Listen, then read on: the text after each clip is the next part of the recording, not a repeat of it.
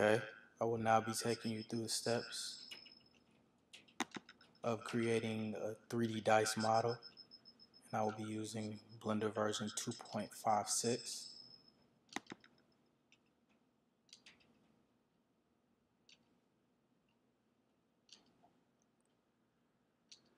Of course, when you start Blender, you'll start with the basic 3D cube model object.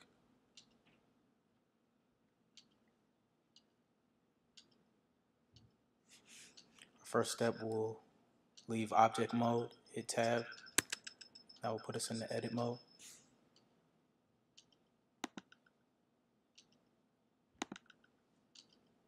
And we will subdivide in order to change the features of the faces of the cube, in order to plot our particular dice depending on the number. And we will make 4 cuts to the subdivide. Deselect with the A key. And now we will select the particular faces. And to do that, we will have to go into face select mode down here on the bottom toolbar. Select the particular keys with the mouse click and shift to select multiple faces at the same time.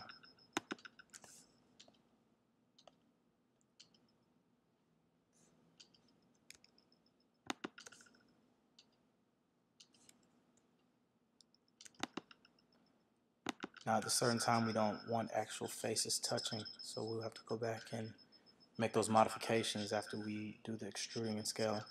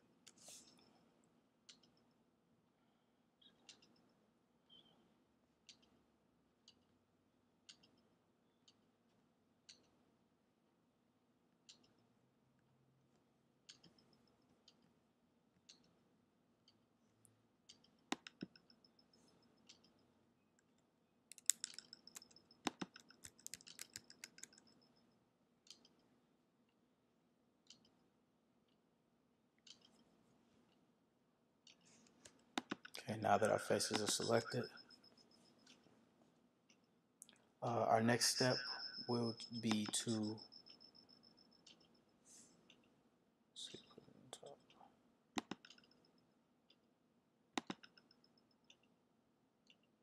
we're gonna have to make modifications to our additions to determine different faces. And what we're gonna have to do is we're gonna have to separate the meshing from the selected points. The first step what we're gonna do is we're gonna extrude with the E key, the left key, or mouse click to set the extrusion.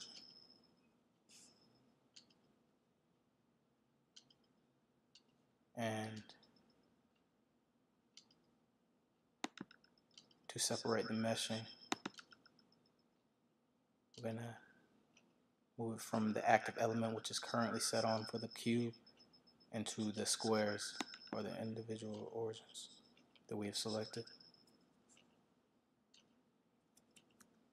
Now we will scale with the S key, and you can either just move the mouse, or in our case we will scale with the particular object in the keypad.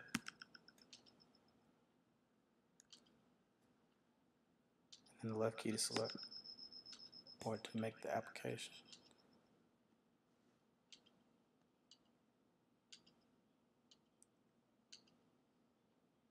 Okay, now that we have done that, we're going to go back and we're going to select the particular faces that we did not have set at first. This one.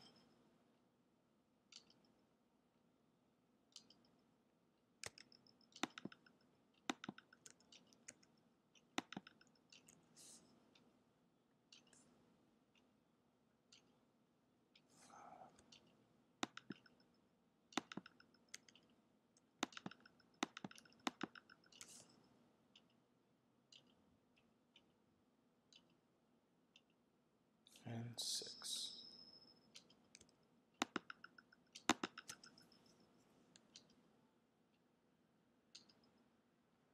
And like all the rest of the points, we're going to first want to extrude that with the E key, select.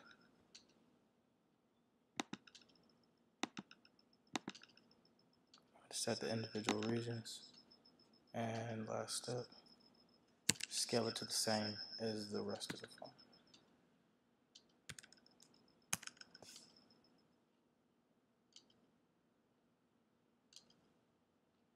See, actually we did was do a double, so let's go back.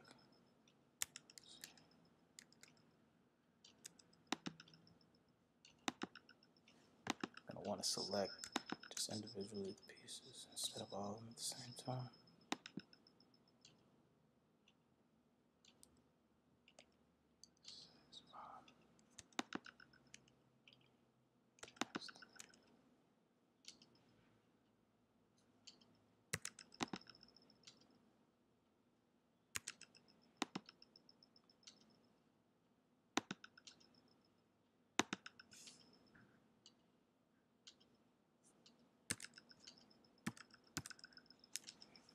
Okay, now we should have all the faces selected with the markings for the size of the dice.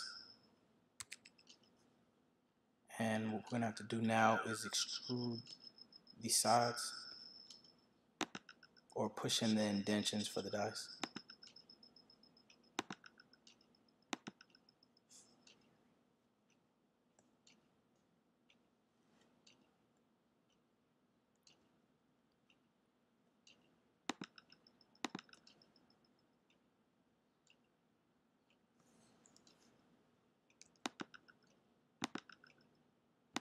Select the faces, E for the extrude, push it back,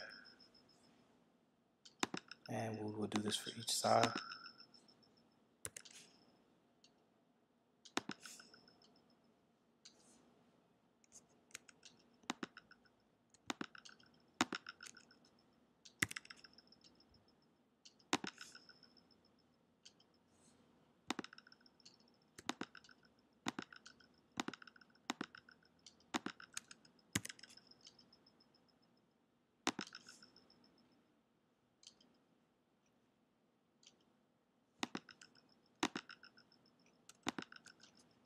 And we have one more face.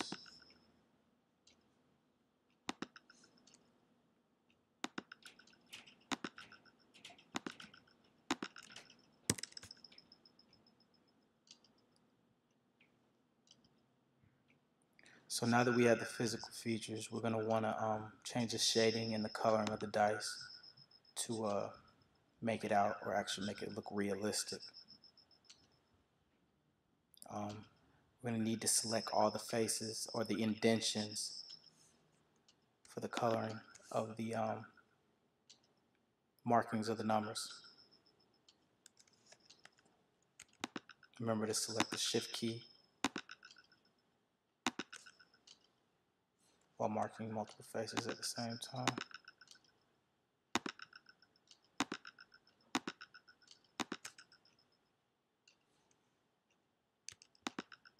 And you will notice that it's only selecting the actual bottom of the face, thus leaving out the actual sides that we push back with the extrusion. What we would do to select that in the selection drop down menu, you will go up and select more, and that will, as you can see, make the application selecting the whole indentation. And what we're going to want to do next is add the materials, and you will find that in this sub menu right here. It's all the way to the right. And we're going to want two different shadings. So what we're going to have to do is set two materials for the dice. First, starting off with the indentation. As you can see, it automatically uploaded the first one. And what we want to do is assign that to the selections. and we'll just call it. We'll call that one. Well, first we're gonna add one more material. That is, but what we're going to do is we're going to select the inverse selection to for the rest of the box. Add a new material. That's the second one. And as you can see, we have two materials. What we're going to do is want to split them because right now they're assigned to the cube as a whole. So what you're going to do is select that second number 2, right next to the material. And basically from there, you go down to the under diffusion to set the particular color that you would like.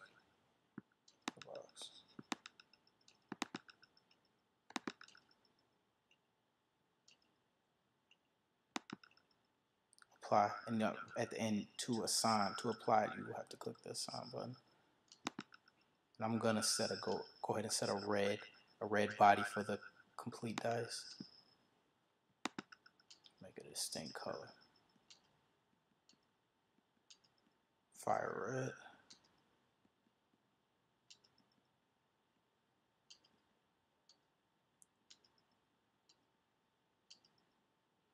Okay.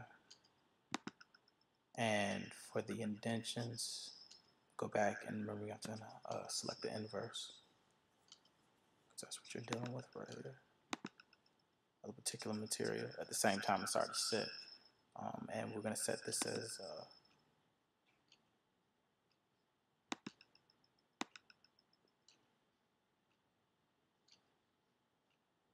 like white material. Or actually, to make it more interesting, make it a black.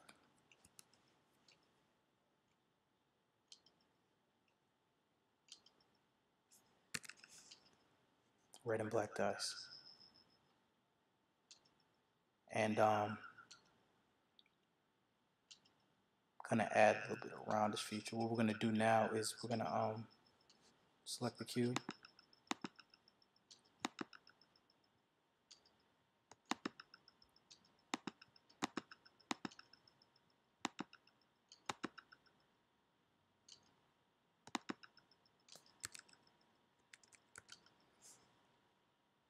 And we're gonna add to round it out to make it like an actual dice, a realistic size, just the colors.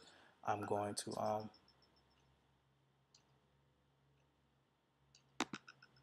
add a modifier, subdivision surface modifier, to round it out.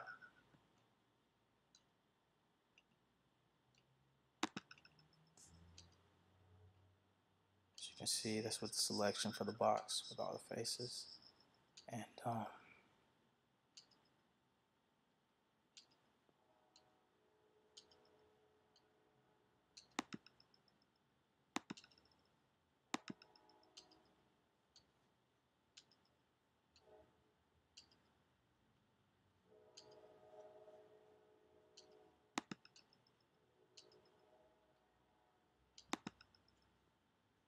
take a look at it from a different camera angle.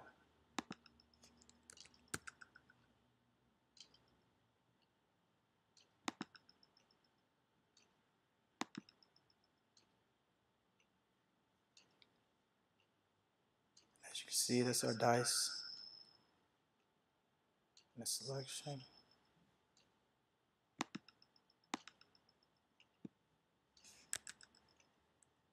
Go ahead and render it out. See, take a picture and see what it looks like. And that is our 3D dice.